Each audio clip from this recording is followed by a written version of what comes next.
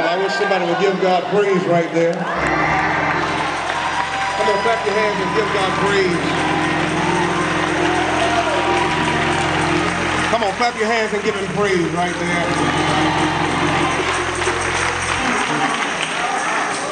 Father, forgive them, for they knew not what they did, put me up behind him.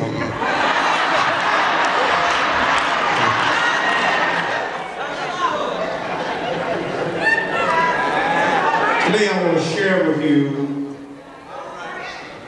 from a thought, but this man. Somebody say with me, but this man. Written in Luke 23 and 43 are the words which I'm supposed to share today. Verily I say unto you, today thou shalt be with me in paradise. All of this starts when Jesus is on the cross. They crowned him and said, this is the King of the Jews. There hung two malefactors who railed on him, saying, if thou be Christ, save thyself and us. Yes. Another one answered and rebuked him and said, dost thou not fear God, seeing thou art in the same condemnation? And we indeed justly, for we receive the due reward of our deeds. But this man, I thought I had a church here. I wish somebody would help me say, but this man have done nothing amiss. And he said unto Jesus, Lord, remember me when you come into your kingdom. At this point in his walk of life, Jesus had experienced the greatest pain that any man could experience. It was the pain of betrayal. Pain of betrayal from the ones who had said they would be with him for always. Pain of betrayal from the ones who had walked with him and seen him do great miracles. Jesus had so much going on in his heart and mind, but he had destiny in his mind which was even greater than the betrayal. I'd like to say to somebody in this room, if you can just get past your pain, you'll get to your promise. Oh, just look at somebody and tell them, say, neighbor, if you can just get past your pain, you'll get to your promise. Isn't it funny how people are with you when things are going well?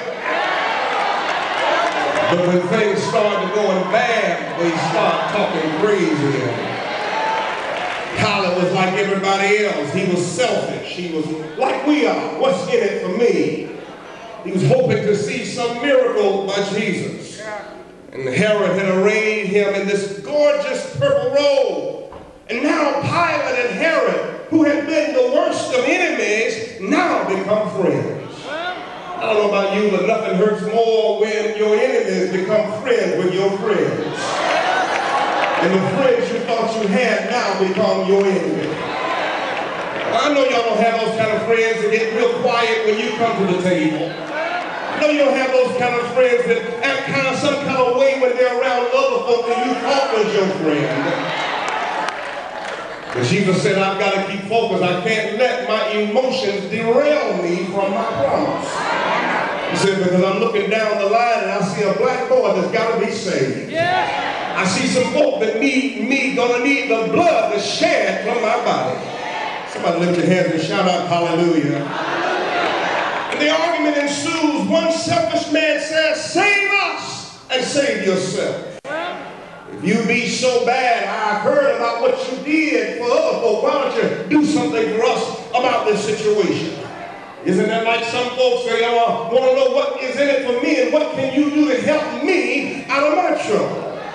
But the other man said to him, after the selfish man talked his talk, the unselfish man said, do you even realize who this is?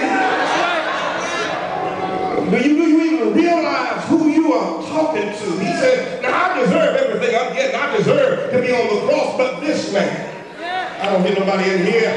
He said, I deserve punishment for everything I've done, but this man. I wish I had a church in here. I deserve to die today, but this man, the only thing he did was he healed the sick. The only thing he did was he raised the dead. The only thing he did was open up deaf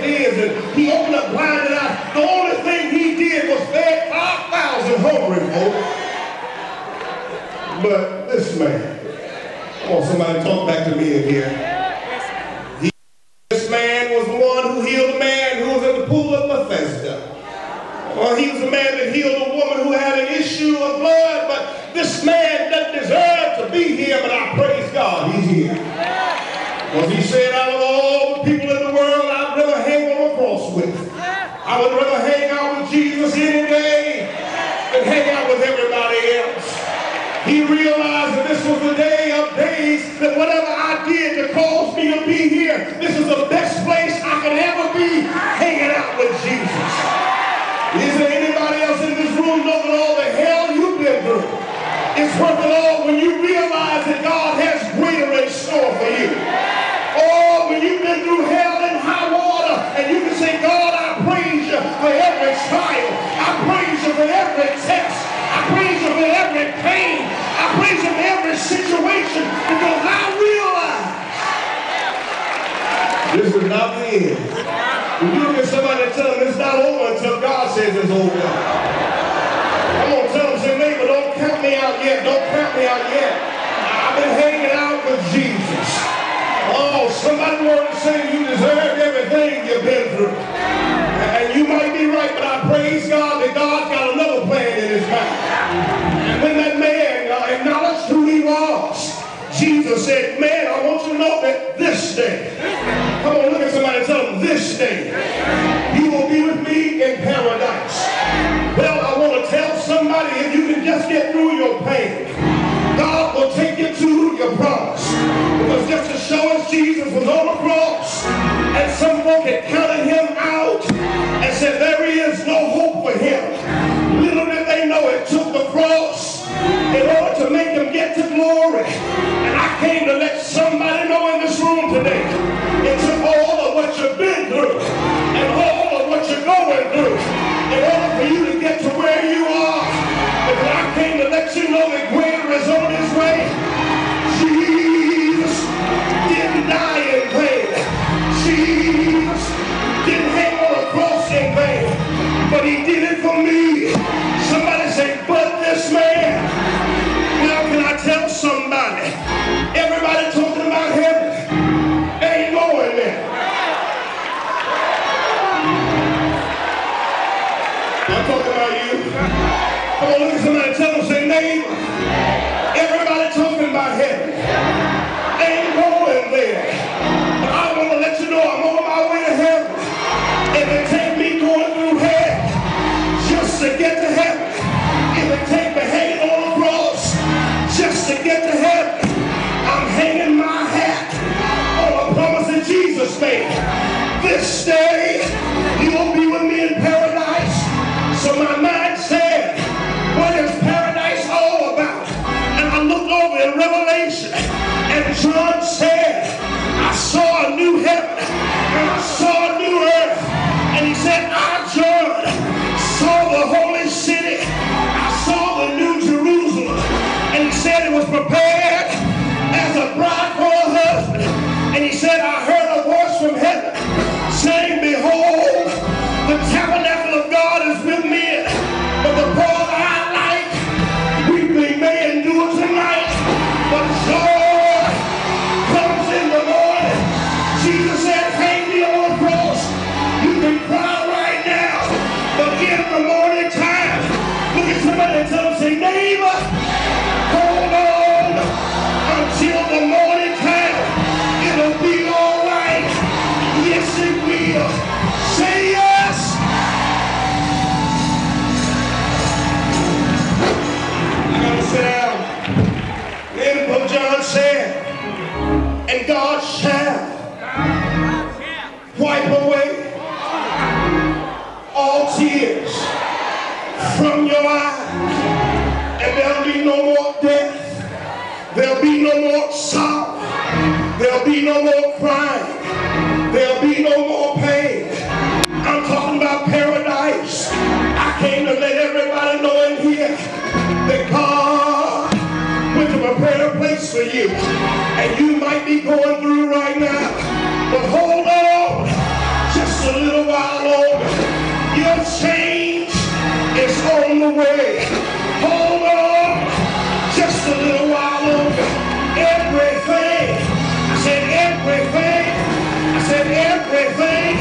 It's gonna be all